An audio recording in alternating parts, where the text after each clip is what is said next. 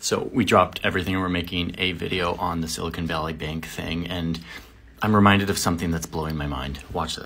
When you put $10,000 into your bank, something crazy happens. The bank loans most of that money out, and eventually that $10,000 turns into $100,000 in the economy. Economists call this the money multiplier effect, and it happens because when you put your money in a bank, they only hold on to 10% of it. The other 90% they loan out to someone who puts it in their bank, and then that bank loans out 90% of that money, and so on and so forth. And this just keeps on going. Your money circulates throughout the economy, being stored in banks and loaned out until it's now 10 times more money than you originally put in. This is the magic of our modern financial system.